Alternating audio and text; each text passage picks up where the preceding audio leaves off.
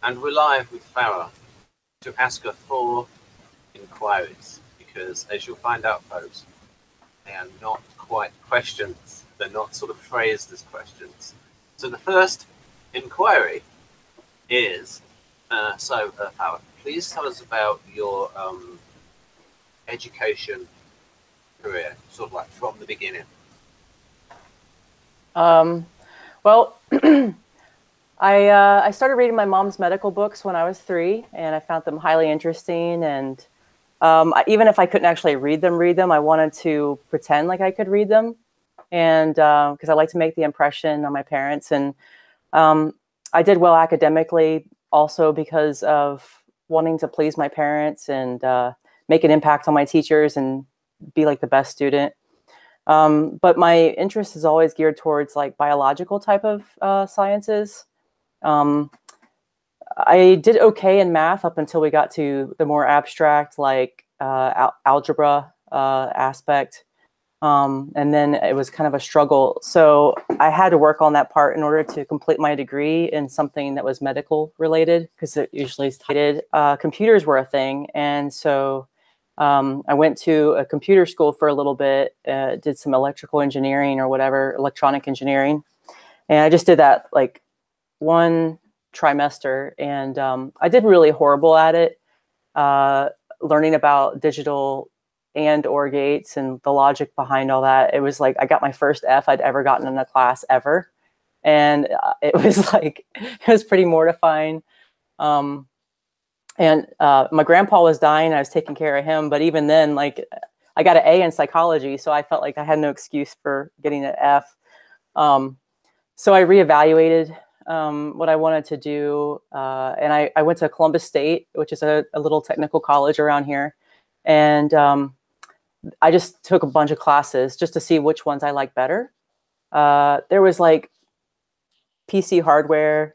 I took, I don't know, philosophy once, which made my head hurt. And then I took anthropology. I love that a lot. What's that? I just give you a little follow-up there, because there's that a couple of things you mentioned. What drew you towards biology, and what didn't you like? Or what were your thoughts on when you did the philosophy class? Well, with biology, I like that it's alive. There's something organic about it. And I'm not totally sure, but I love animals. I always loved animals, anything living. So biology is the science of living things. And it's basically, that's what I love. I don't like cold, hard, like technology was removed from the human experience and the living component. So I really didn't quite feel like I would be making a difference or an impact on anything. And I couldn't feel like I was actually helping people. Like it's almost kind of too abstract and removed from the living component to feel like I was making that big of a difference. And I've always wanted to be a doctor. Like I said, I was like dissecting animals that my uncle would bring home from medical college. And I would help him like hold the hemostats, and we'd do stitches together. And so I loved everything about the body and medical everything. Do you think part of the reason you wanted to be this is, I'm doing this thing again where I said I wouldn't lead you, but it's sort of like, because you did mention this thing about your mother, is like, do you think like because certain relatives had been in the field of medicine that maybe drew you to it? I don't know if it's, I never really totally identify with my mother. So I felt like she was different than me. We had very different interests. She was in nursing, and I liked more like learning. It was more of a caring for people component to her that I couldn't do. I was too sensitive to the suffering of other people to get directly involved with people. So I didn't really want to be involved in their direct care. I don't really want to care for people. I want to figure them out and help them get better or diagnose it, because that was a lot of fun. I liked figuring it out. I think what was it? There's inductive and adductive learning, or for those that don't know what that is, including me, please tell us what that is. It's like where you can take pieces of reality and then come up with the most like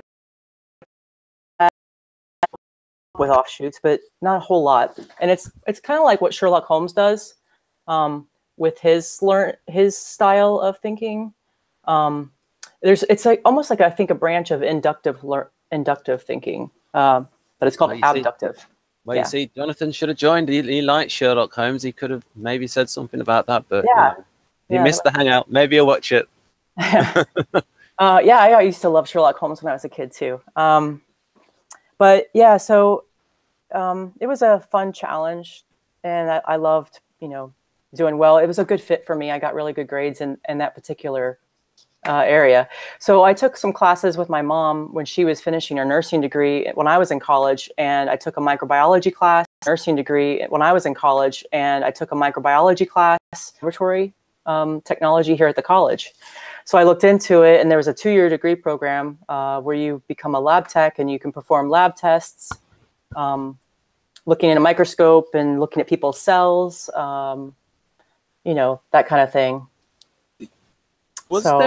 Was there an approach of trying different things to find out what you were good at and picking the subject that you were good at rather than the subject that you found more interest on? No, it was like one and the same. I was more interested, and it felt like I liked it a lot. So I'm not going to do something that I don't like. There's no motivation there. And I'm sure that's probably true for most people, I would imagine. And so I liked it, and I did well with it. So it was a good fit. And I went and I went through the program. I did it really well. And I worked as a lab tech for probably about 10 years off and on, only stopping momentarily to work with my father he had a business, and I thought it would help me be able to be home with my son longer when he was a baby. And I got divorced and realized that in order to keep my kids and the quality of life that I had for them when I was married, I wanted to get my bachelor's degree in medical laboratory science so that I could get a pay raise and also have better opportunities to get different types of jobs if I wanted to. So before I got divorced, I enrolled in a program that was online learning to complete my bachelor's degree. And in about 2.5 years, I finished doing that. But it was almost like full-time work, full-time college, and being a single parent at the time. But I did finish that, and then became and I thought well, at first I liked computing because of the social aspect, and I love video games, and it was a lot of fun to explore. I love exploring a new computer. Like, say, when somebody gets a new gadget, I love exploring it and learning how it functions, like what you can do with it. I like to see all it can do and figure out how to use it. So I don't know, I'm decent with technology generally. Like, I can usually figure it out. And so, like, for my family, I'm like the person that helps them with their stuff. I can troubleshoot pretty good. So I thought, I don't know, I just thought it would be a good challenge to have that fun troubleshooting. And I don't know, it's not quite what I thought it would be. Right, so you're the person I'll hook people up if they have a problem getting into a Hangout, especially an INFJ. I'll say, Farrah is your person to help you like in. With Ash, like, with her computer issues, I wish I lived closer and I could just like come over and help her, because I would totally do that. I like it, so it's fun. I mean, it's frustrating. What I can ask you is, like, because you're a type-aware person and you can remember the approach that and when you're in that environment of being a med tech, there's probably going to be quite a few like intuitive people there. And I think maybe you spoke to Jack Aaron about this, and you're like, did you notice a difference in approach between yourself and maybe the people who you thought were a bit more intuitive and abstract? There was actually not as much of a difference with that as much as there was the TE difference. I noticed there's a lot of TJs in the lab, and these TJs were amazing at knowing what to do. Like that is the laboratory right there. That's like they're just like, that's their niche, you know, they're perfect for it. And so I worked with, I did go to, when I went to school with the, a lot of various types, the NTJs were usually the ones that I was in competition with secretly. So, like, because they were really smart.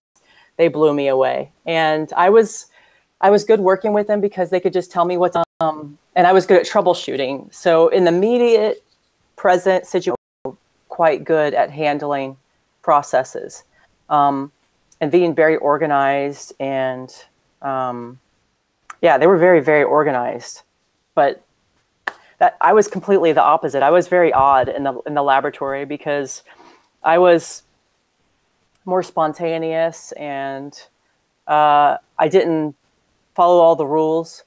So could you give examples of that, please? Because this is like a very important distinction for, like, say, between, say, like SLI and LSI. Oh, okay. Okay, so like the STJs would put like rules in place, like you have to do this, and then you have to do this, and then you have to do this, and then you have to do this. But if an decision doesn't make sense to do it, it was just like, I understand the reasoning behind why that rule was put in place, and if that reasoning isn't correct in this situation, yeah, I don't know if that makes sense, but I mean, this has happened all throughout my life where like people make silly rules and it just doesn't make sense to necessarily follow them because nothing's black and white to me, really. So, and you sort of get this in where you think of telling these people maybe you should be able to think on your feet. Well, I don't confront anybody generally, but if they start to tell me what to do, then I start getting very upset because I feel like I know what I'm doing and my reasoning is usually for the most part, my reasoning is pretty good, especially in the laboratory where I know my stuff. Yeah. So when people would question me, or it looks like they're judging me, and caught me doing things that weren't right, that upset me a lot. Right.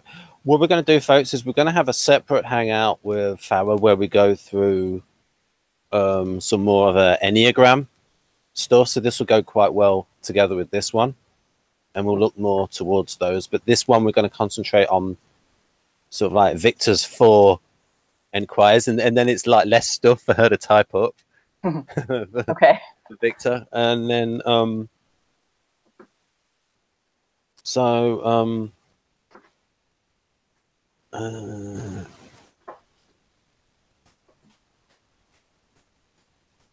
yeah, I think that's enough because I want to pretty much stick to Victor's questions. With that, I've asked you about the notes, and you've explained that there about. So, oh yes.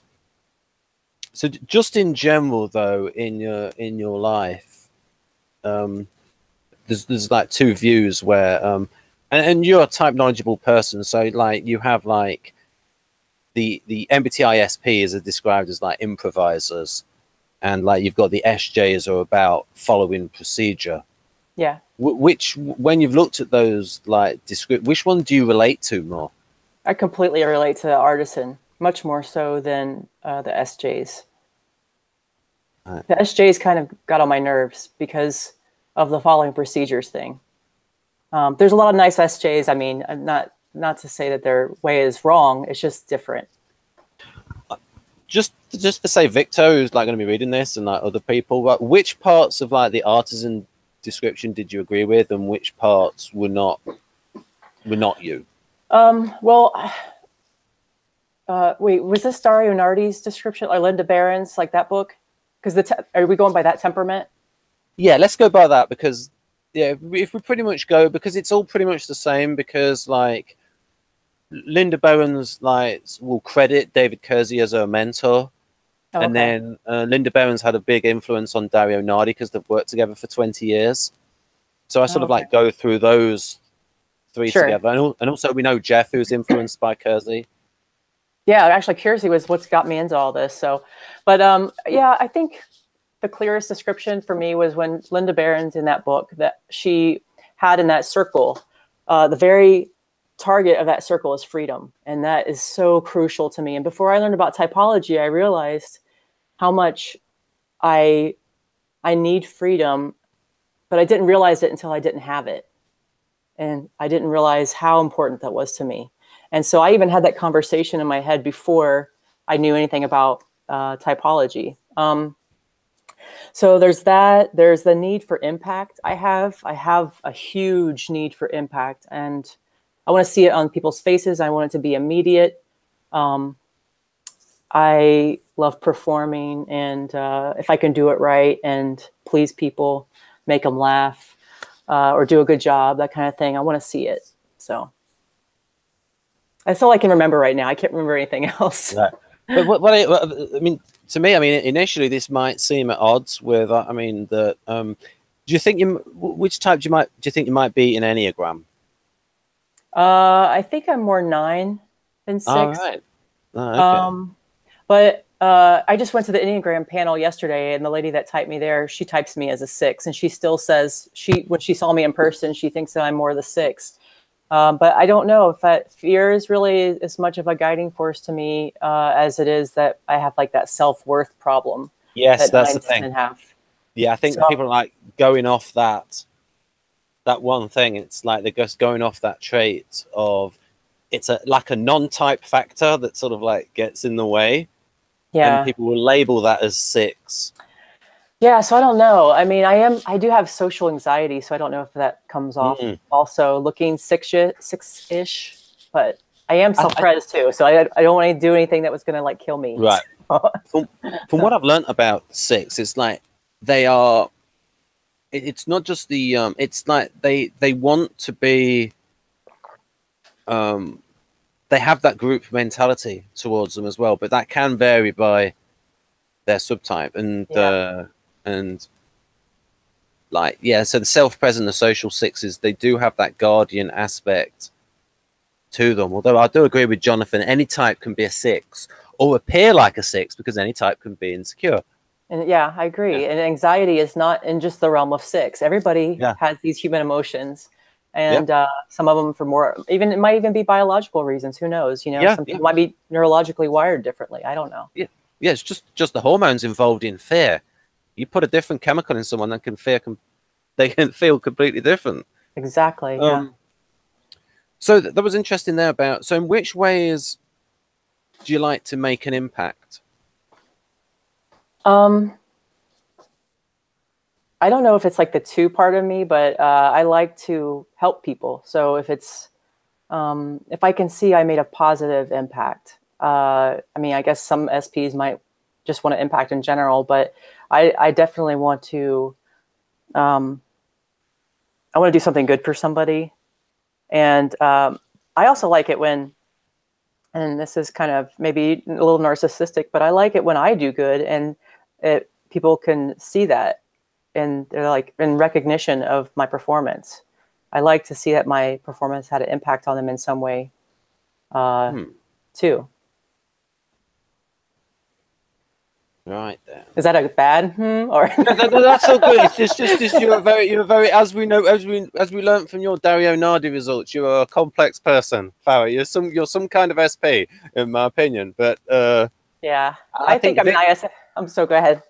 Victor might lean towards SLI, and which is a little. I mean, the SLI is a little bit like the Kersey ISTP. Like, so for example, the SLI is even called like the master, like the craftsman. That's good. You're the master. You're like the skilled expert.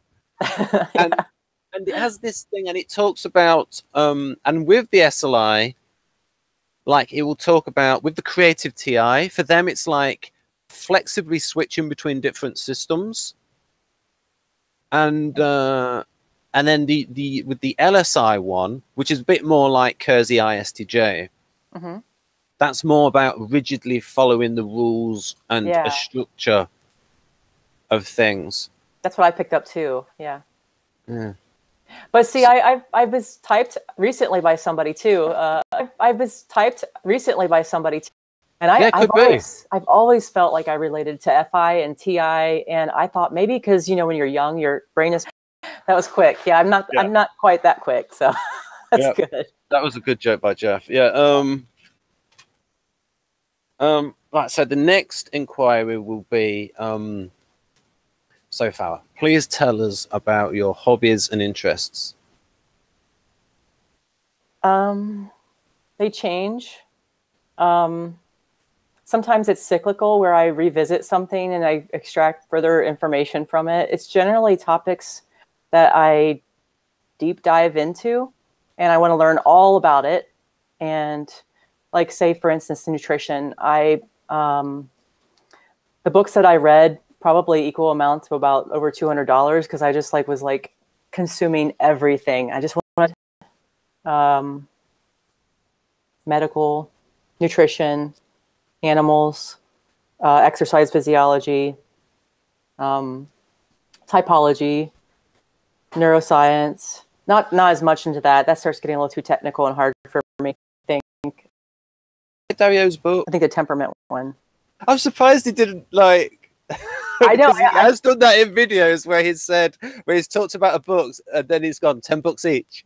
You know what though? I saw it. He had a rack in this office. Yes. I wanted to buy all of them, but my friend, I didn't want to look like I was being too crazy. But okay. Yeah, if I was just there by myself with him, I probably would have. But he did sign my book, so I thought the lazier side of things. I conserve my energy. Really, I have to be mentally, I have to feel. I feel like I'm very NTP-ish in that respect. Like I've always identified with the women on the INTP boards because they always talk about I didn't shower for 5 days, and I'm like, well, I'm right there with you, sister. Well, it depends where you live. I mean, you live in a colder place, so it's more forgivable. Don't make excuses for me. Don't make any. It's bad. I'm just a bad person. Right. It's because I mean, as you're thinking, I'm thinking about I do that INTP thing where I'm thinking about in one system of Kersey, then I'm thinking about then I'm switching it to socionics, and when it's the introverted sensing introverts in socionics, I have to switch it around because of the way things are defined differently. It is a little bit tricky. What I think is. I'll actually mention something that I think is relevant. I don't know. Have you talked all about your hobbies and interests? And then I could talk a little bit about a theory of mine. It's about NE and SI, and then I can see how you relate to it. Sure. Yeah. I do have one more thing to say, I guess. Yeah, go on. My interests are also, I don't come up with a whole lot of ideas, but I'm just oh, this would be good to do that with. Got a little bit of theory from NLP. And it's a way of redefining the functions a little bit. And I've talked about this in a previous, and that is the idea of, and it will fit. It fits in with the way Dario defines NE, where he defines it as transcontextual thinking. And so it's when you're sort of finding the connections between A and B,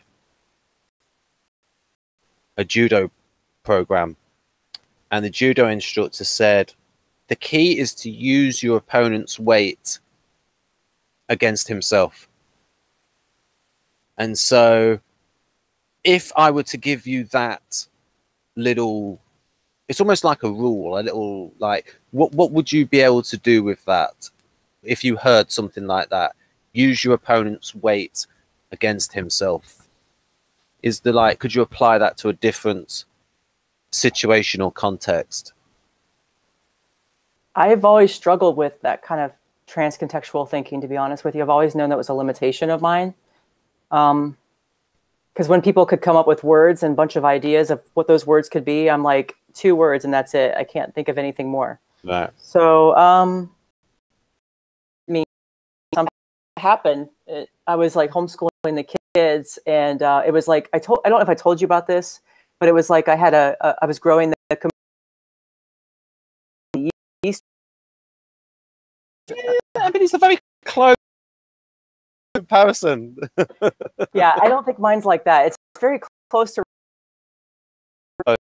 And then it's like the way Carl Jung describes it, it's like NI types have like their ear to the wall of history, so in touch with the archetypes in their unconscious, and they're like heavily influenced by the collective unconscious, and the archetypes represent like all human knowledge and stuff, so it's like they're in touch with these universals, and it's like because they're in touch with these universals, they can sort of predict how things will go. But in order to like go with that as to like how NI works, you have to buy into the concept of archetypes. And I would say that sort of works because if you compare cultures that have like it's common amongst all humans, again, separate populations, some that have maybe not even encountered a snake to not like snakes and spiders. Right. So and like things to like to like find a child's face very pleasing, and just like these natural things. I'll ask you a bit about the homeschooling of the kids because there's good stuff there in terms of like for like explaining things and the process that you'll use that might be type relevant. Yeah, I think so. But talking about the NE thing is like time called the and so this thing that's like thrown it into space with no oxygen. They have 30 seconds to live. How do we rescue them? And so he created this huge, like, I forgot what it's called. Cliffhanger. That's it. Huge cliffhanger. And it was like, and every solution he came up with for how to rescue them was like every solution was just highly improbable. Like, how do I rescue them within time? It's just so improbable. So he's got this in his mind, in his weight against yourself, and he then makes the connection and goes, "Oh, hang on a minute," and he perceived the similarity in the situation, and so it's like use the weight of the problem. So he goes from use the weight of the opponent against himself to use the weight of the problem against itself. And the problem he had was the improbability. And so, okay, so how do I use the weight of the improbability against itself? And so he created the infinite improbability generator, which works on things being highly improbable. So, yeah. I don't get it. Yeah, that's what I mean. It's like, now what John Grinder would say is that can give you a lot of information, a lot of context. And so this is why when you have these people, and you probably think that SJs and NFPs can perform almost the same error of where you're thinking, whoa, you are overgeneralizing way too much. And it's that, and that's what SJs do is but with them, they don't create the generalizations, but they sure as heck follow them. And so that's why I call that like the SJNE. So it's like they follow. So it's like once you get into, and so it's like a generalization is a rule, a traditional way of thinking, a stereotypical. Whereas like the NPs, they'll come up with new ones all the while as they see new connections. That's true. I agree with that because when I was doing my homeschooling, because it was a different kind of homeschooling, there were E types. You know, Ps where it's like from abstract subject to abstract, but for them it's like, oh, my sister, she lives in, oh dear, I've just got to find the name of a place in Texas. She lives in Houston, Texas, and it's like, oh, I know somebody there, and it's like they'll make these connections between the things. They'll do all this, but she bought it in Portugal, and she like, and it's always like, have you noticed that where it's like topic to topic to topic, but it's like on a I don't know. concrete plane. With my mom, I don't know. We talk about self-pres things, but she. Oh, right, I see. The phrase, because it's like we know that NPs create the rules. By the rule is create the generalization, and then the SJs like to follow it. And that way, if you say that the rule following is part of lower level NE, then that opens up a slot. So then you can put Socionics' definition of SI in the available SI slot. Because if you use the MBTI function for SI, you can't, because we know that the internal bodily harmony thing, it's part of the truth that it seems to be true, but it's like they're both right on SI, but we've got to try and get in both definitions. And I just think that, so for example, ESTJ, I would say they are motivated by you, right? And so it's like creating the pattern. So that way we can, so like I said, if we stick to the definition of NE as finding the structure, finding the patterns, creating a rule across situations, then we can understand why SJs like to do that. It's just that they don't create the rules themselves, but they will follow them. Right. And now this then gets to that thing where your ISFPs and your ISTPs, using the Kersey code, is when they get to any break, it's like, well, they don't like to follow the rules, and they don't like to compare one situation to another, because it's like, well, that's apples and oranges. Right. You have to be in the context of the situation that you're working within. Yeah. Yeah. It changes. And I wondered is that a source of frustration to you, like when you interview? I'm like, I don't see how that's related. I don't see that that's related. It doesn't. I don't think they're making a correct comparison. Right. Could you give an example? I know I'm putting you a little bit on. Yeah, I'm sorry. I mean, let's see. Don't worry, take your time. Oh, I know. I got one. Is this going to be on public? Yeah, it's public. Yeah, we're live. We're in the crap. top right corner. We can think of another one. I don't mind. It's going to be hard, because that was like my perfect one. I don't want to get back to. Let's say I was having a conflict with somebody, and so I went to get better and take in, or at least follow the steps of the counseling I needed to get to at least a functional level of being able to live. So I went to get on Wellbutrin, which is like a more dopamine-related type of antidepressant, and tends to work a lot quicker than SSRIs, because my issue is more dopamine-related than serotonin. And it worked pretty quickly. When they said that I was on drugs and that they wouldn't do counseling with me because I was on drugs. And so and made comparisons to and be a somewhat normal human being. So that was completely different from how I saw it. And I used to think that there was things that they would say that I would take the good, I would take pieces of what. So. What can happen there? We get a little bit overconfident in our ability to use NE in terms of, and so we become a little bit NE ignorant in that we think that, oh, we know what the essential principle is, we don't need to learn the details.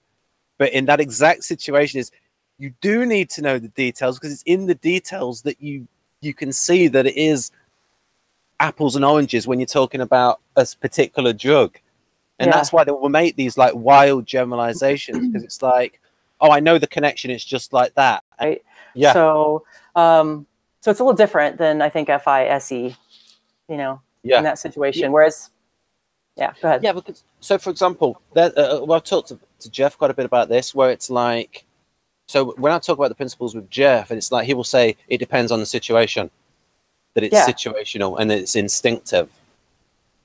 Yeah. And that for FINE, it's like more abstracted. And it becomes like a general rule, a general principle to try to stick to. Right. I also think there's some of the SE, like, you kind of have to be able to be free to do what you need to do in the moment. You can't do that if you've generalized the principle and you kind of already know what you're going to be doing. You have to be able to react to a situation as it happens. You can't do that as much. How that it was interesting because that person ends up looking. It's like as well. I had my own theories about SI. I don't have as many theories about NE or NI, but at least with the SE and the SI types, I was thinking about the whole bodily sensory thing. And I have a theory that SI is not the sole realm of internal bodily sensations. And I know that's sacrilegious in the typology community, but hear me out. So I think that SE types and SI types both are going to be more in touch with their feelings, but I think the way they process those, what are external to their sensations, categorize them almost like in a database and be able to recall previous sensations and compare them to present sensations. And in that way, create like a trend of like a body monitoring system of comparing current body sensation to what I feel sensations very well. And unfortunately, I think this is because of poor NI, but I tend to go to a trajectory in the future of like a worst case scenario. Like, and I know this sounds kind of six-ish, but also I think NI anxiety can be kind of six-ish sometimes. Whereas like I'll have a sensation and I kind of can visualize what's going on in my body currently real time. And I see that it's going to lead to a lot of problems in the future. I know what problem it's going to lead to. And I feel like I'm going to be in this sensation forever. I feel like it's going to last forever. I don't even know if I'm going to be whatever. I don't even remember what it's like to be normal again. So HSP also, but I feel my sensations very, very well. And my mom used to think I was a hypochondriac because she didn't seem to, I can feel differently. But that's my theory on SI and SE. One thing that Carl Jung, he uses the phrase like in this one, psychological types. Well, it's just a big black book. There we go. People should see it a bit better. Where it's use the word. It's almost as if like, I mean, it's not objective, as in what we see is how it really, really, really is, because an alien might turn up. Sure, even objective is still open to interpretation, but yeah. But the idea is that the sense of smell.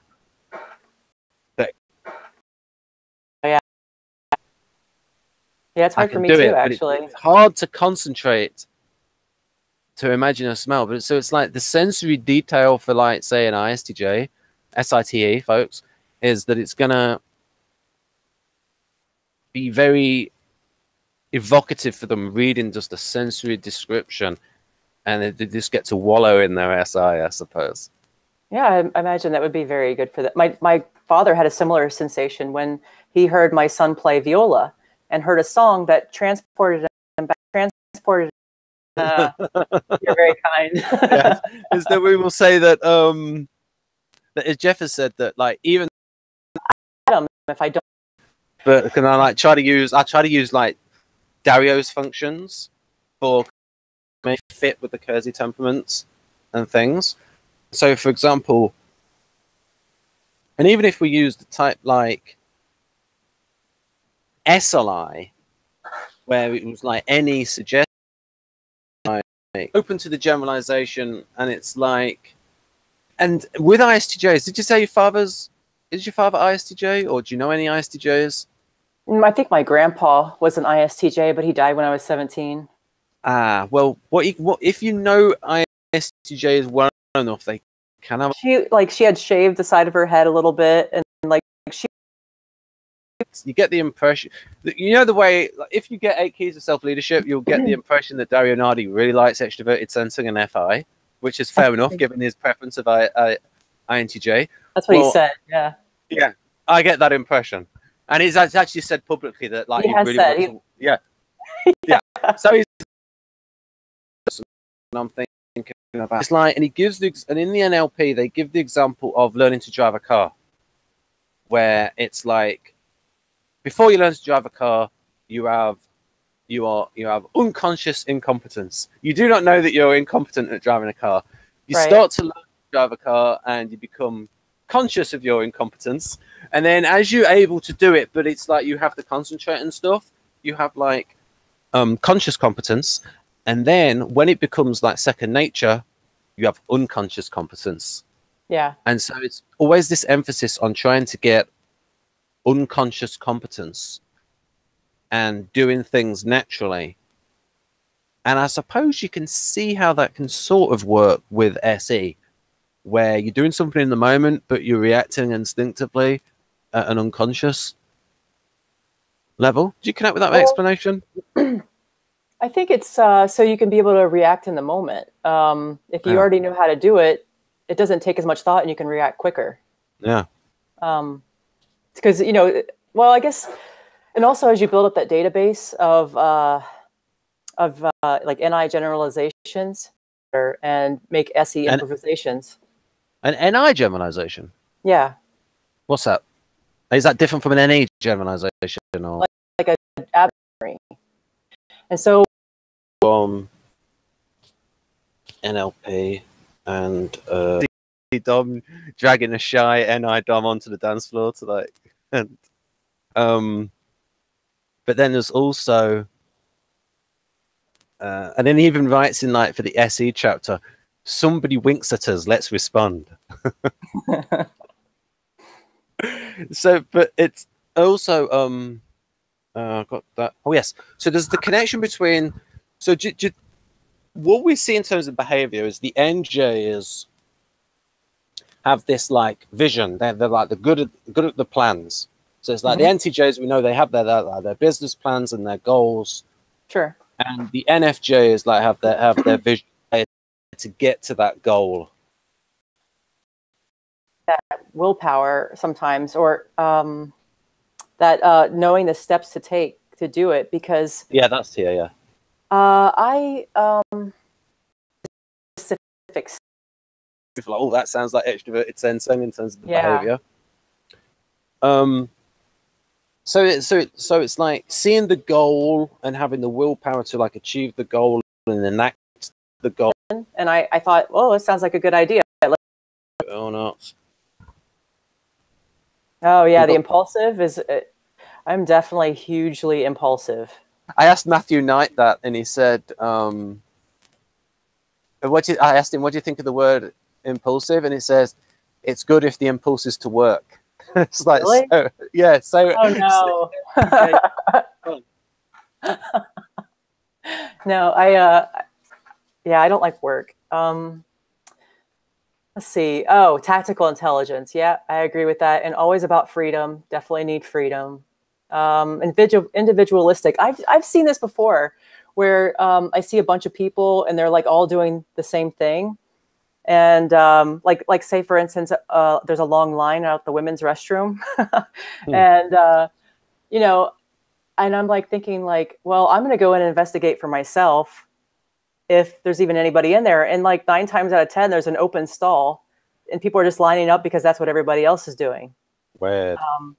So like I just kind of blaze my own trail in that, so to speak. And that's not just that, that's just one example, but like in general, I kind of like blaze my own trail. Let's see, his Jeffness, whatever we do. Yeah, that's how I refer to sometimes to Jeff, to his Jeffness. We do the hell out of it. Yeah, well, I want to make an impression. Yeah, that was like when you said about when you get into a subject. It reminded me of Jeff when he's talked about you really go into it in depth. Yeah, but yeah. I mean, it reminded me into something else, like just like changing. Whereas the SJs expect like Jeff to be the baseball guy forever. Whereas you just like changing interest to something else. Right, I did. Yeah, that's what I do. Like I had aquariums and I've done beer making and I've done things like that. Let's see, I will not be scheduled. That's how I feel because I bought a planner because I long to have that stuff. I like to be put together and have the idea of being like that. But then when I get into it, I feel like I'm in prison. It literally feels like a prison. And I can't live my life according to what's on a piece of paper. I have to be able to adjust to it how I want to do it, you know?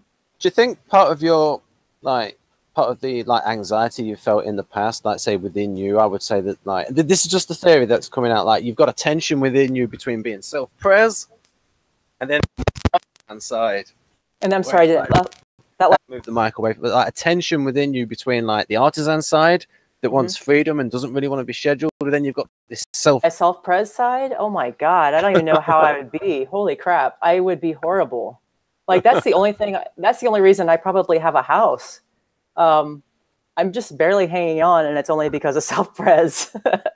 You know, it's like I don't even feel like a grown-up, really. I still feel like I'm still a kid, you know? I don't want to do the whole responsible thing, but then the self-pres comes in and it's like, you got to do the responsible thing. So, yeah, self-pres has saved me. Let's see. Tangible action. Oh, okay. Yeah. So what Dario said is correct. Take tangible action. I do need it to be tangible because when I at work, if I don't see like I'm actually doing something, it's a lot harder to feel the motivation to do it. Right. They learn. Okay. So this is the part that I didn't know if really it fits me really a whole lot is to learn best experientially. And when they see the, okay, so I need to see the relevance of what I'm learning. Yeah. But the experientially part, like I was pretty good at imagining things in my head. Yeah. So like when I would read my applied science theory books, I could see how it would work in my head. I didn't need to, I didn't need a laboratory demonstration, and I didn't really care to do anything because I don't like doing things. I think that would read it. I think that maybe because like what we've learned from socionics is like what we could do is if we could, even though it's LSI, but what we could do is plug like the American definitions of the functions into the model G of the LSI and end up with an ISTP, and we can end up with a type that will still where you can have like an ISTP, a Kersey ISTP that can act like an INTJ in certain situations, like in getting, you know, that because you got that loop of NI and TI. Oh yeah. And that might have been a situation where you get into that like an INTJ loop.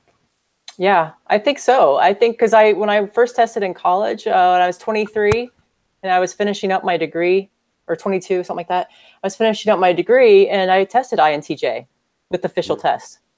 And I'm not an INTJ. There's no way. But I was in that mode of INTJing, you know, because it fit really well for the laboratory. Let's see.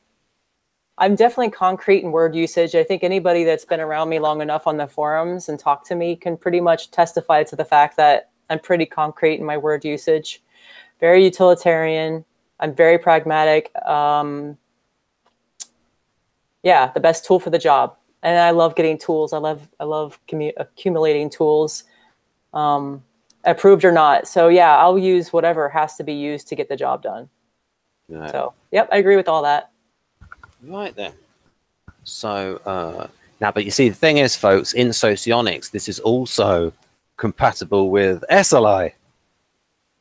Yeah. Which is a little bit, because SLI is a little bit like, especially the SLI in Model G is a little bit like ISTP in Kersey. So what have we got? What was I going to show? Oh yes, I can show you. I've done that, and then I can show you the. Oh yeah, some NLP concepts that are relevant to NI. Could we pause for just a second? Yep. Background noise. Right, when she comes back, she'll switch her. I'll turn her mic down in case there's any background activity. Right, so you see how good I am? Right, so what I'll do is I'll talk about it. In fact, what I can do is, while we're actually waiting for Farrah to come back, is I'll actually show the Model G of SLI, and so we can go over these little differences. I'll try and show up. I'll show you SLI. Now, I actually think if you put the Dario definitions in here, then you actually get a type that looks like ISTJ. Right, what we've got here is this. That's LSI. I need SI. So that's quite different. So Farrah's going to be a little bit more like, in my opinion, SLI. SLI is not like, here we go. I'll give you time to look at that. I'll just zoom it in case you're on a mobile device. I've got the scalable vector graphics. Farrah will know what it is, being a computer person. Right.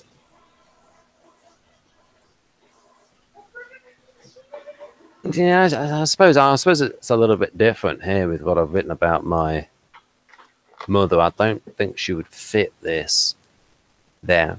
But you see, one of the problems I have with it being like this is maybe with the intertype relations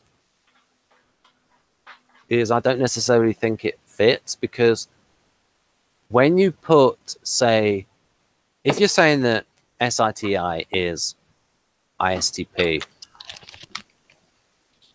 well, is it, you see, the thing is, the people who are ISTP in the Kersey system is they tend to have like beta ST romance style. So it's almost like the romance style is not the romance style of the Delta Quadra. And it's the same with like LSI. And it's like when you look at the LSI description, it reads like, well, just like an introverted ESTJ. So it's almost like it appears to be in the wrong quadra. And it's written like that because it's written deductively from the functions. So for instance here, they don't trust any complex work methods to achieve their results. So that's why I've got it in red, because it's like, that doesn't sound like Kersey ISTJ.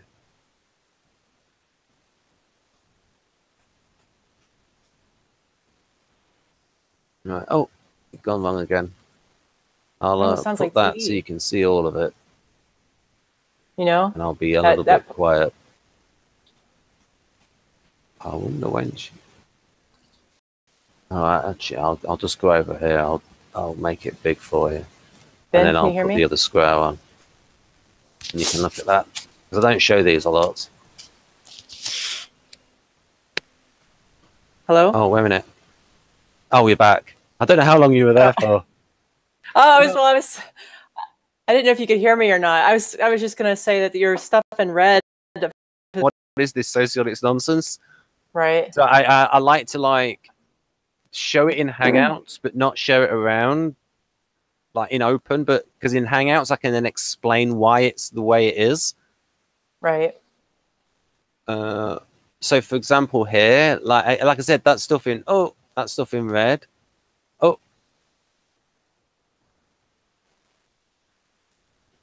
Right there. Yeah. To see if it fits you. I tell you what, number 8 on the SI plus definitely fits me. Well, number 8 fits me. Number 3 fits me. Yeah, but what I was sort of saying there before, I don't know if you were there at the time, is like I don't know if the, like, say, the romance styles fit. I don't know. I looked at those and yeah, you could. I don't know.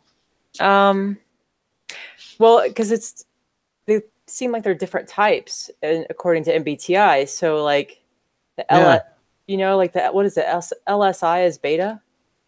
Yeah, that's the thing. Is like it's like I've talked to a female INTP about this, and it's like there's definitely a beta quadra style of like romance style, which Like is aggressiveness, you mean? aggressive. DJ say that they are SLI, but the romance style doesn't fit at all. Yeah. Because you put because you're saying that they're at home with the NFPs. Yeah. I don't think so. Would Whereas, Right. but if you use Dario's definitions of the functions, then you can get into a place that's completely, it matches up nice. And it's only the sensory introverts, folks, that don't match up. And even SCI. And it's almost like there is no ISFP in socionics, because it's like there's two ISFJs. Like ESI is like ISFJ, and like SEI is ISFJ as well. It's like two versions of them. Yeah, well, I mean, when I was reading the ESI descriptions, I found some parts that sounded ISFP and some parts that sounded ISFJ. Yeah. So it was odd, and same thing with the SEI. Parts of it fit, and then there was some aspects that were a little bit SJ-ish. So those really don't fit. Yeah, because it's like part of it is like because they're not going from temperament. Like, and there's, like I said, you've got Kersey are influenced. Now, I don't know how much of this is true, but I believe his son, when his son said in an interview with NF Geeks that his son, that it was Kersey Sr. that fleshed out and wrote the proper MBTI profiles, because originally he said that they were just like a couple of paragraphs each, and it was his father that fleshed them out, the MBTI profiles. Because like his father was a proper psychologist, like he was working for 30 years. Dealing with like unruly schoolboys and teaching therapists of dysfunctional behavior for 30 years before he then wrote Please Understand Me. And then when Please Understand Me 2 came out, 50 years of experience of working with people and like having this type theory there. I know, and when I revert back to Kiersey, I know what type I fit. So it's kind of nice in that respect. Like I don't. Oh, what type do you fit in Kersey then? Well, I'm definitely artisan, because if we're going by temperaments. Yeah. And probably the ISFP is the closest. And I am like a artisan rational blend. You know, because we're all like blends of temperaments. Yeah. And so, yeah, I feel like I'm definitely like in that ISFP, INTP blend of that's how I kind of feel anyways. But I think I just wanted to be a little NT child when I was growing up, and I kind of like honed that a little bit. Yeah, that can work with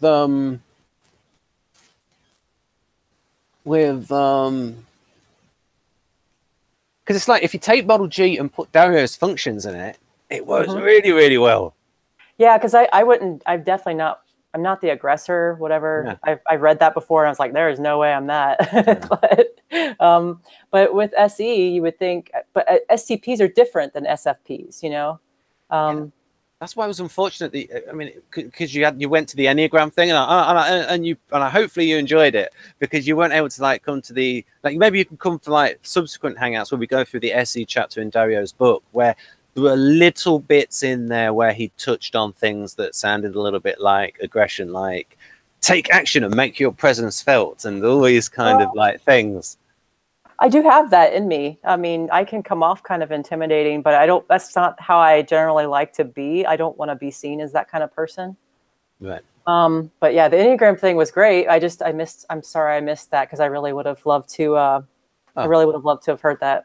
Well, you can watch it on I know, but it's questions as someone who's not an SE lead. Yeah, so probably a little bit more toned down.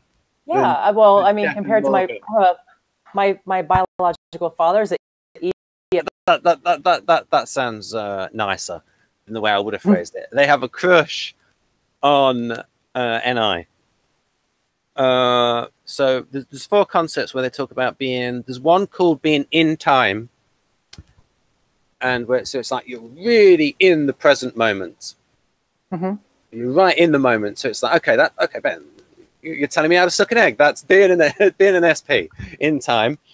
And if you contrast this with through time, this is like the NJ is NI max types, and it's like they're not really present. It's like the flow of time, like things flowing into the future, into the past, and it's like, so it's a little bit like the NI. And then we've got another way of looking at NI and SE is uptime is like directing all of your senses outwards, again like SE, and downtime is like going into a little bit of a trance and your focus of attention going inwards.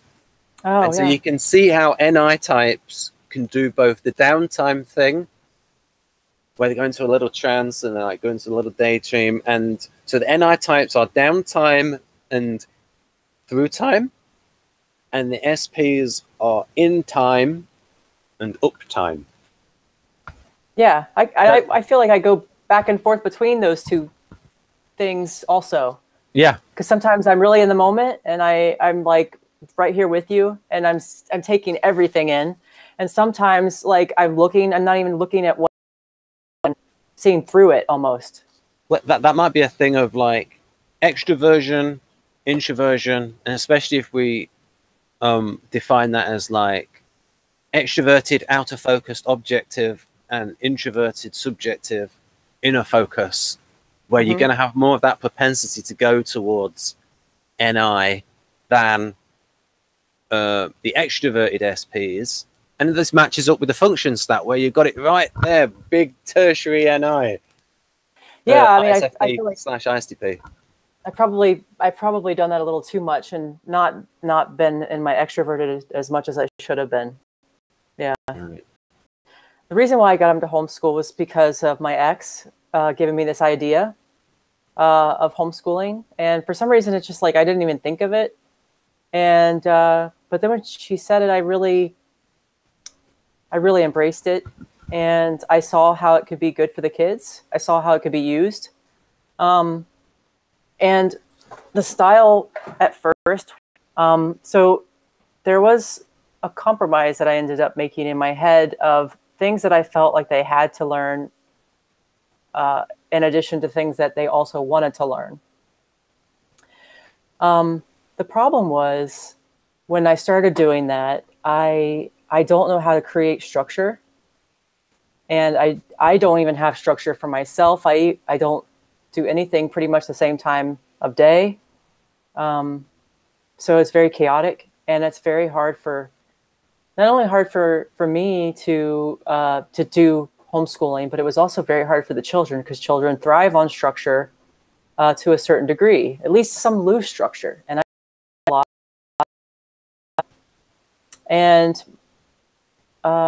my son, he pretty much studied on his own. I didn't do a lot of interaction. And then with my daughter, she didn't quite like it as much. She needed even more structure. My daughter is an SJ.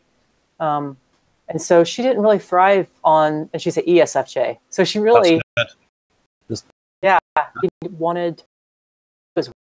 So my son, I think he's an ISFP or an NTJ. It's really hard for him because he's kind of like me in that respect, growing up.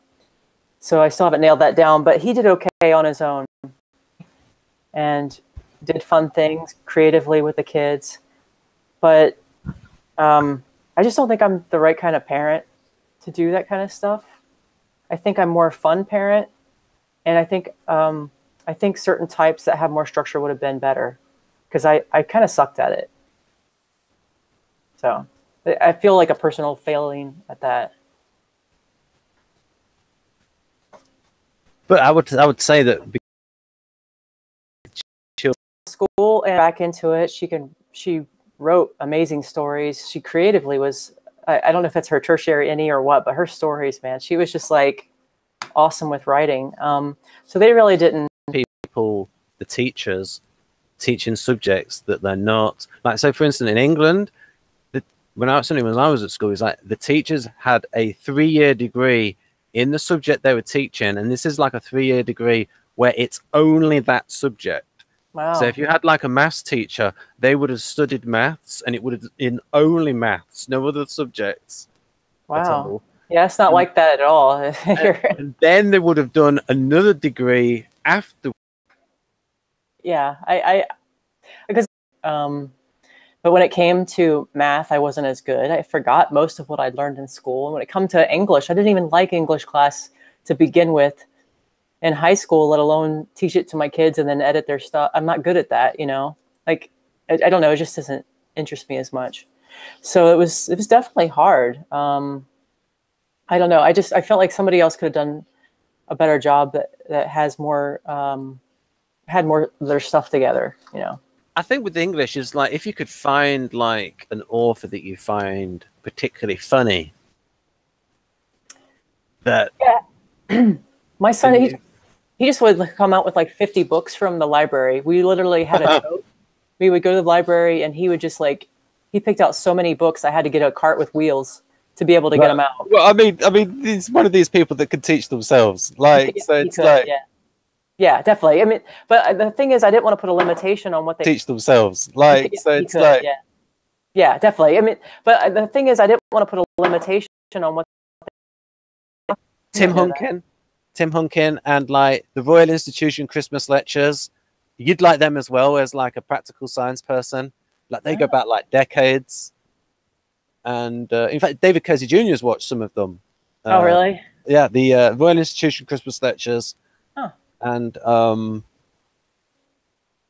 yeah, I was watching we were watching these guys build log cabins today out of old reclaimed barnwood.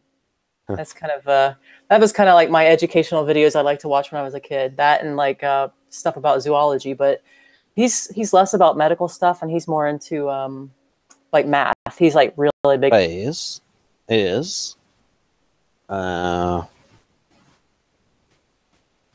so far the next question, and you'll be able to work out the fourth one when I ask you what the third one is. So the third inquiry is: please tell us about your strengths. Oh yeah, I can figure out what that. Your strengths. Oh yeah, I can figure out what that last one is. I'm in the microwave. Okay, I'll hold you over. Okay, sorry about that. I met somebody yesterday, and like when I look in their eyes are so beautiful. You know, I just see beautiful things in everybody. I can find something positive that I like about somebody very easily.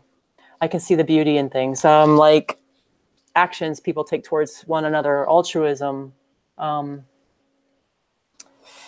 people coming together for causes, people helping one another, life forces helping of life pretty well, especially in the areas that I know.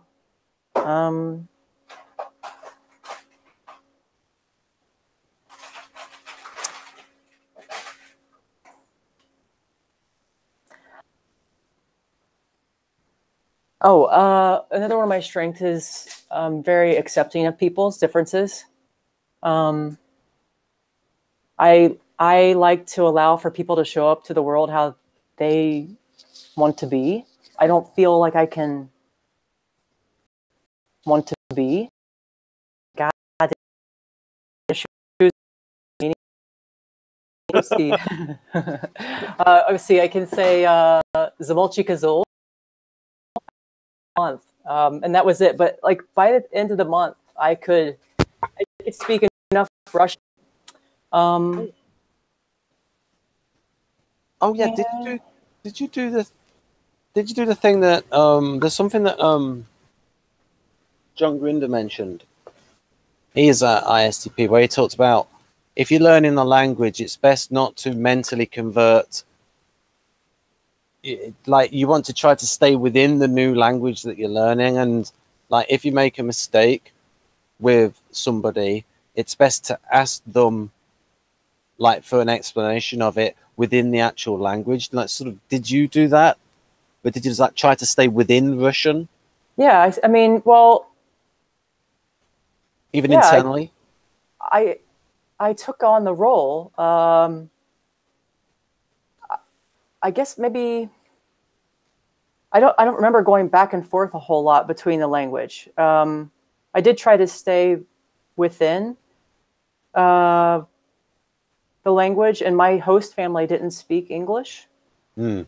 So it made it very easy to, if I needed to be able to communicate, I had to be able to meet them at their level and use the tools of language to communicate with them and to connect with them. And we connected so much that, you know, we were like, they felt like I was their daughter by the time I left, and I felt like they were my parents. It was like, they were wonderful people, you know? So I think, I don't know. They wanted me to come back and like teach Russian. I learned it so good. And I was just like, there is no way I'm doing that ever. Like, it's too nerve wracking, and I don't want to be put on the spot. And first off, I didn't feel like I was an expert, but I learned it really well out of all the kids that went. So, but, you could be in the next, I think I've invited you to previous ones. You could be in the next Victor hangout and like be the back in case we lose connection, because it might be Maria.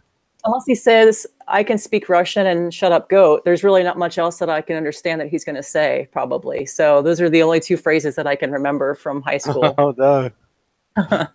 I actually remember more of my high school Spanish class than I remember the Russian. But as far as my other strengths, just like troubleshooting, adaptable. Like when I did the Strengths Finder test, that was my #1 trait. And just seeing the good in people, seeing the good in life, that kind of thing. Those are my strengths, I think. Right, okay, so you can work out what's next. Weaknesses. Yeah. All right. I don't know where to start. It's like,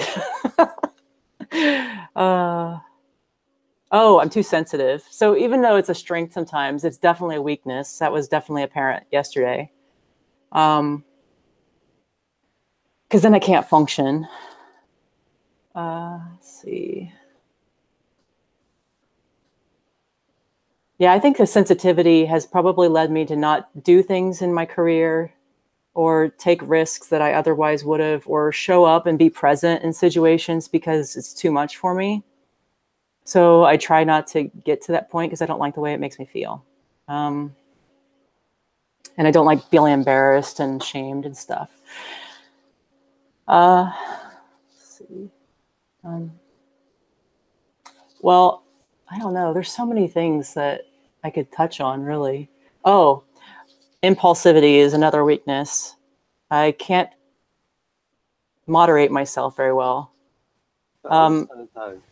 Apparently, but you did also connect with, like, when it said artisans, they're impulsive and like being that way. I do. I like being that way, but it's definitely hurt me. Ah, right. Like, I see. There's reasons why my bank account is not, you know, like as big as it could be. You know, I'm impulsive financially. I'm impulsive with what makes me feel good.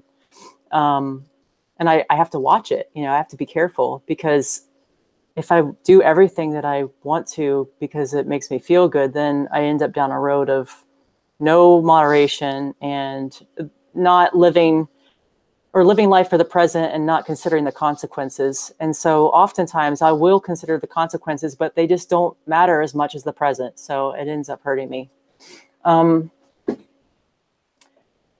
So yeah, so there's the impulsivity. Oh, laziness. Oh God, I'm so lazy. I hate it.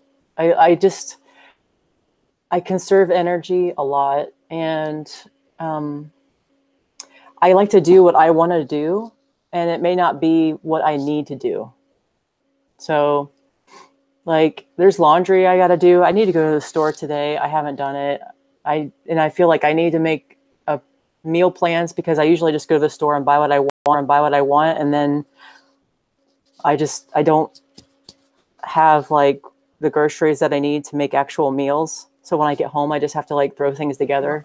Well, how old is your ESFJ daughter? Because like she might reach a point soon where you can delegate a lot of that to her, and she would gladly do it. She made me a list today.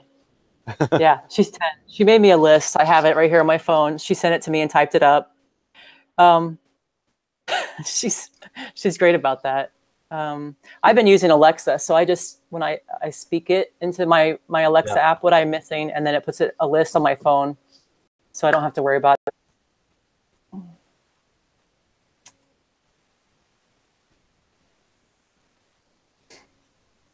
I think those are my major weaknesses. And they do sound quite a bit like Enneagram 9 traits.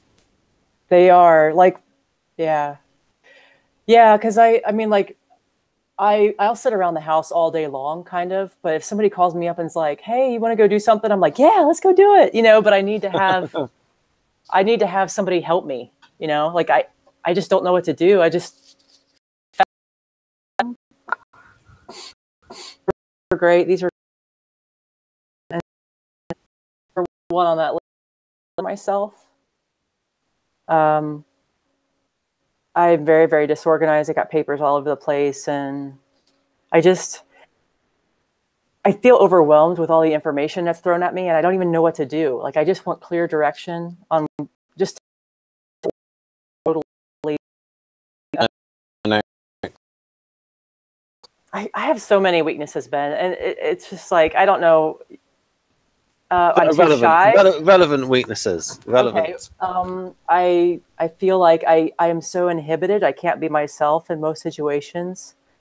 I don't know if that's relevant or not, but like, I do feel like I've falsified my type. I feel like, and I don't know if it's because of the extra sensitivity, because this also, like I said, was a positive, but also a weakness. But I don't even know how to like fully be myself, because I just kind of blend in with whatever situation I am. To an extent, I'm never truly myself unless I'm alone. Right. Hmm. Well, what we can do now is we can sort of like... So, are we using, what definition are we using? oh, if we like use the Dario's, that's sort of like the common definition. They're pretty simple.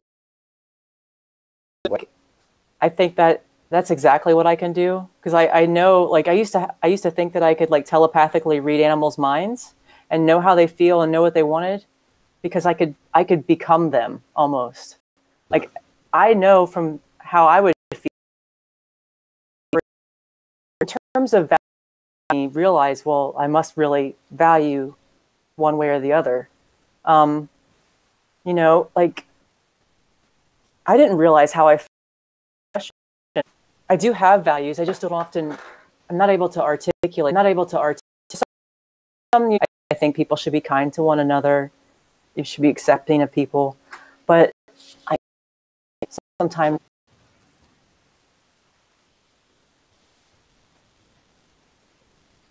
Yeah, it's tricky sometimes to like distinguish between those two. Yeah, because the way FI can be in SPs is exactly like that. It's situational, whereas with the NFPs, they abstract it into these universal principles that's like part of their self-image. I saw that. I did see that, especially because also they take bits and pieces from like other types and maybe bits and aspects from people around them. Yeah, it's really weird. Like, I mean, I remember doing this when I was a kid, like seeing something that I liked in somebody and taking it into myself and doing it myself because I liked it. And it's very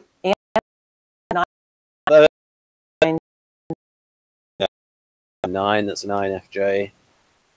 And Oh, I'm okay. using the Kersey code here, folks, because there's probably not be some socionics people. Right. I always use the MBTI Kersey codes because it's like it includes more people. Right. Most of the viewers use, and I learned that code first. Me too. Yeah, it's. I guess it's more ingrained because of that. But yeah, so I think there's an overlap there, but there is a distinct thing of 9 where it's different. There is a difference. I'm not able to articulate it. Yeah, it just seems to be a bit weird where to have like, although, and this contradicts my theory, and I will admit this, that it does contradict my theory. We do know that Imogen Skye, and we will say that she's like, we're pretty sure she's an ISFP, at least in Kersey temperament theory. And she is at home as a 9. And so there you've got an FI lead who's also a 9. So that does... I think she's probably more likely to voice her values than I am. I've noticed that in conversations. I'm not quite as likely because I'm scared what's going to happen, the repercussions. And that could be my 6 coming in. I don't know. But I did notice that sometimes I'll make a decision and I don't realize it affects my values because of the 9 probably. So I accommodate. And then slowly over time, I realize I have some resentment growing. Where's this resentment coming from? And then I realized that I must have internally known and felt like I was going against my values, and I did not act on it. And so this growing cognitive dissonance starts to eat at me. And eventually I have to speak my mind. I have to say it. I have to put it right. And then it looks like I went back on my word. I'm wishy-washy and I'm flaky. What I understand about, I think I'm more TI because I like to understand how something works. And I like to know the ins and outs of it because then you can, I don't know, it's really hard for me to sometimes just to fully understand something, and I want to fully understand it. Right. And I don't know if that's also NI at work too, but I want to fully be able to like take it in. Right. Okay. So if you really want to take stuff in, so I'm gonna call you on this because you've just said that. I'm gonna say I've done a video with Haley where we went through the TE chapter, or the TE section in Carl Jung's psychological types. We really go into like the difference between like TE and TI, and it's like if you think of like TE as like it's your objective thinking, and so it's all about like trying to measure stuff, and it's like really empirical. Oh, I like empirical stuff though too. Yeah, and your TI is a little bit more philosophical, where it's like you start with a premise, and you get all the logical like suppositions. So it's like you see it with Victor, where his models are all internally consistent, and they're based on certain premises and functions. It's rather than going from an observation. I guess I love it. Like, there's nothing better for me than taking a test and seeing a result. I'm like, when I got pregnant, I took like 50 pregnancy tests, and I lined up every day I do like an analysis of how dark the line is just to see measurement. Like MBTI, like, do you have like a crush on TE? I don't know. Or is that part of the science background? I think it's the science, because the ENTJs kind of scare me, to be honest. And it's not because they're bad people. It's just they can be a little more blunt and harsh. You know, they're very direct. And I kind of need somebody that's a little bit more sensitive. So ENTP, I love. Maybe it's partly because they're 7s, and I love Enneagram 7s. Right. It's hard to know, but I love ESFPs too. But I don't know.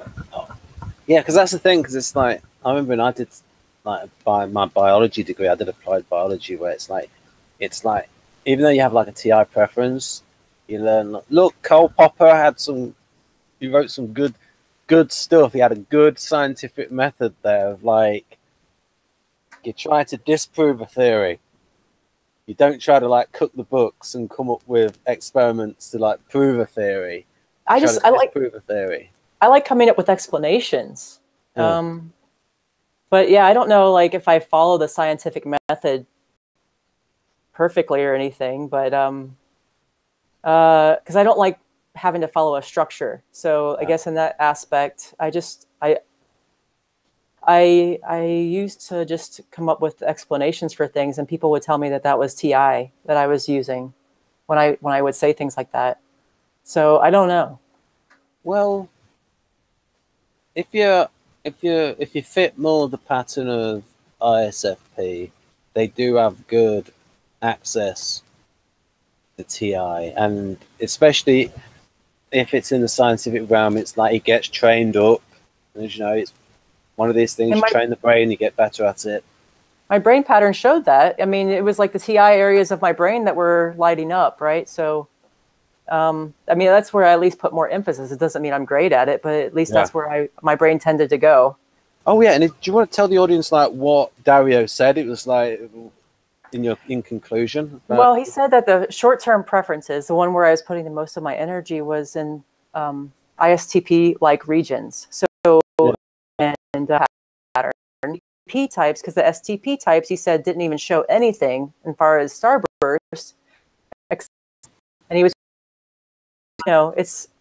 it's probably likely that your intuition is tertiary and is showing up like this. Yeah, it worked for me. It's worked for me for my career. It's worked for me for my education. And the result, right? Or is it because of type? I hope he takes those college kids that he did in his initial pilot study and does them again years later. I would be really interested to see what their brains look like then. So it'd be pretty cool. Yeah, so it's like it still comes down to it, where it's like you're some hybrid between like ISF, ISTP, but I would think that, especially if you look at what you were like when you were younger, if you did have those like ISFP preferences, and like they said, the reason why you wanted to get into science, like you wanted to please your parents and these things, it do tend to be like feeling-y type things. And the fact that I was ashamed, my grandma used to like laugh because she could make me cry so easily. So she would like try to like act like I did something. What type was she? ESTP? I type her as an ESFP. Ooh. But she had a lot of abuse as a child growing up, and alcoholism and stuff. So yeah, there's a lot of dysfunction there. Right. Not doing the best. I was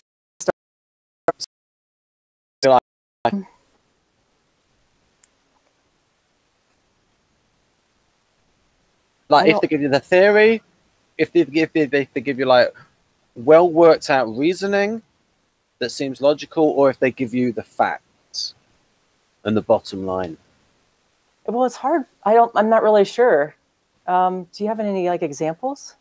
Yeah. See, I thought you might ask for that, but it's hard to say. But like maybe like in a scientific, like there might be like an ENTP there that comes out with a theory that like it sounds really good and it's all consistent and internally logical and stuff. But then there's also like this is what the data is. And maybe if you had like a conflicting situation where, say there was like a scientific, where it was like you were expecting a certain result because of a theory pointed in this direction, but then the result came out as I would think my theory's wrong, and I would make a new theory to explain the results that I had. Right. Whereas I think more of a TI person might be more reluctant to like throw the theory away, and they might think, oh, is the machine working right? Can I trust this data? Well, there's that too, I guess, because of my training. Yeah. I do have like, oh, is the machine even coming up with the right answer? Yeah. Because I actually, okay, maybe this might explain it, and maybe you can tell me if it's TE or TI. Yeah. But I was working as a lab tech, and I got some results that were really weird. And I kept coming up with them. It couldn't register the results of this lady. And we were trying to do a hemoglobin A1C level on her, which is for diabetes. And it's getting, the level that's coming up with is below detectable levels, which for a diabetic, you're not expecting below detectable levels of a hemoglobin A1C. The machine was so low, it couldn't even read it or give me a number. So I'm thinking, what's wrong with this lady? What's going on with her? Why is it something with the machine? Is it something with her blood sample? Could it be contaminated? And then I started looking at her diagnosis. And the reason why she was in the ER at the time was she was having sickle cell crisis. And I actually had remember seeing this patient many times before because I seen her get blood, and they do CBCs on her because she's always losing blood. Is that the glycosylation of the glucose into the cell wall of the red blood cell is basically something that's built up over time, and intravascular hemolysis. And so when you have intravascular hemolysis, that means that you have a newer population of red cells because your body's continuously trying to keep up the population. They don't have this because I had to call the ER and tell them that, yes, she's a diabetic, but we can't give you the results of a hemoglobin A1C on a patient's blood that is not even, first off, that their blood. Yeah, we can't do it because her red cell population is very young because she's always having to make new. And also, it might not even be her blood. So this is like, it's basically futile to measure the hemoglobin A1C level of somebody that's not even their blood. So just stick with the glucose level and just have to be done with it. So so then I taught like that to my coworkers because they couldn't understand like why they were getting that result on her too. And nobody realized it, but it was only because I was going to school at the time. The theory is fresh in my head. I was able to take that and understand why the results were reflecting that answer. And then I dispersed it so everybody would know and the ER doctors would know that even though she's a diabetic, you're not going to be getting good results on her. Right. And experience and procedure and things like that.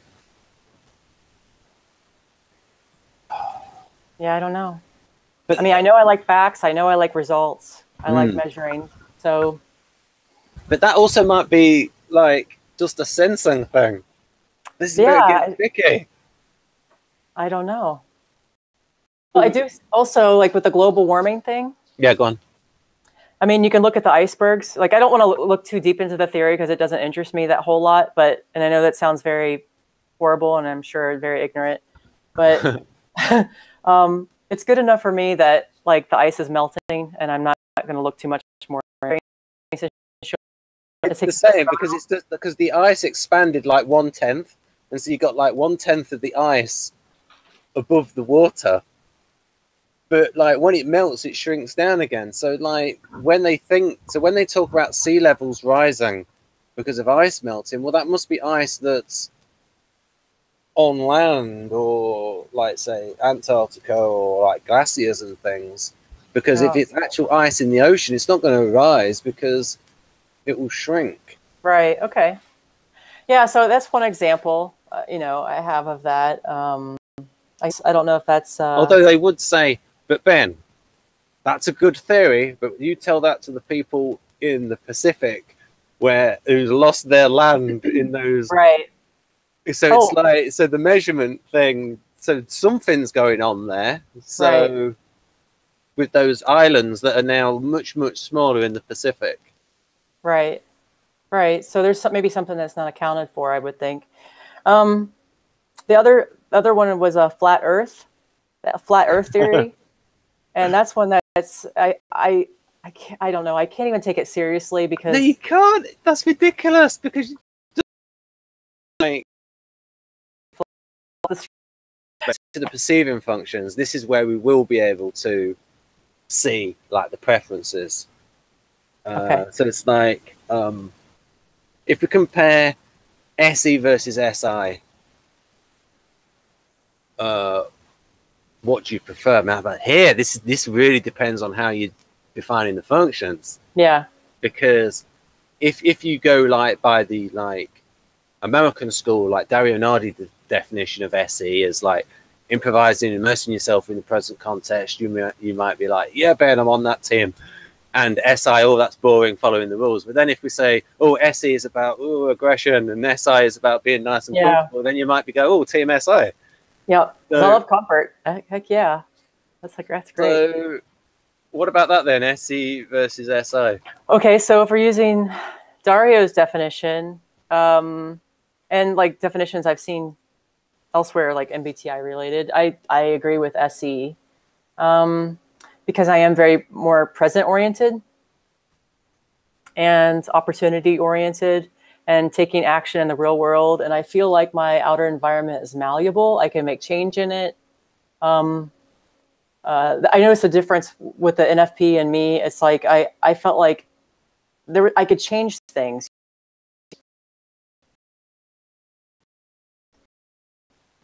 slightly in the future. Like introverts, like trying to tell the difference, where it's like for the SJs, because the SJs, they're like internally dynamic and their behavior is like structured and like static. And it's like, it's almost as if like their mood can get affected by external chaos and disorder. So it's like when you said, it's like, so if they're in a room, like the wallpaper, if it's not quite to their liking, it might like get on their nerves. Like everything has to be perfect in order to like calm their inside. And whereas with you, do you think that your external surroundings are less important as long as like everything's okay from a self-pres point of view, but internally you're okay, or maybe other things internally affecting you? Well, I'll tell you, like when if my mom were to come in my house, I definitely go based off of mood though, like how I feel about things. If it makes me feel that changes it. I notice I walk into my mom's house and I just feel great. Like and it's wonderful. And I don't think it's as much about the external surroundings as it is about the people that have made that house a home. Right. That's right. Because like still the highly sensitive person, but it's like to the emotional atmosphere, not the physical state of things, not the coordination of the wallpaper or certain colors. Not as much. No. Getting on it's your not nerves. as much about that. Yeah. Yeah, because I mean, I've always been a huge mess. It's gotten on my mom's nerves all my life. But yeah, Laura was friendly and I liked him, and it just felt right. Right.